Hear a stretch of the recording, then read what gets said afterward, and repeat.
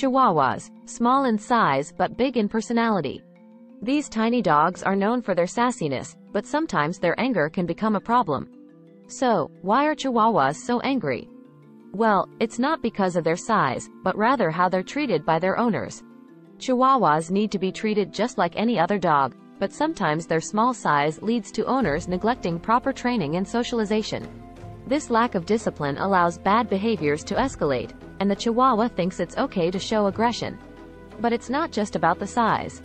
Chihuahuas can be loving and calm if given the right guidance and care.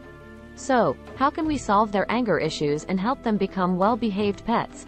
First, it's important to stop encouraging their bad behavior. Even though it may seem funny, it's not healthy for them. Chihuahuas can experience stress and anxiety if their behaviors aren't addressed, leading to serious health issues. To solve anger issues, consider enrolling your Chihuahua in training sessions with a professional dog trainer. This can help correct bad behavior and teach you how to calm them down. If your Chihuahua's anger leads to shaking and panting, it's worth visiting the vet. They may suggest ways to reduce anxiety and stress.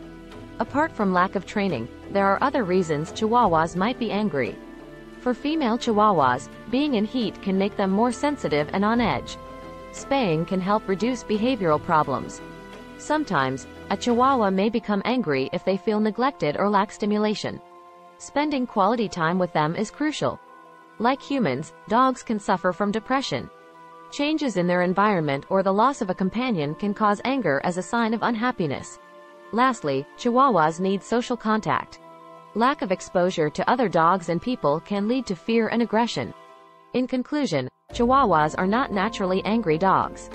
With proper training, socialization, and care, they can be loving and friendly companions. Remember, they deserve guidance and affection just like any other breed. That's it for today's video. If you found this information helpful, don't forget to like and subscribe. And as always, leave any questions or comments down below. Thanks for watching, and we'll see you next time.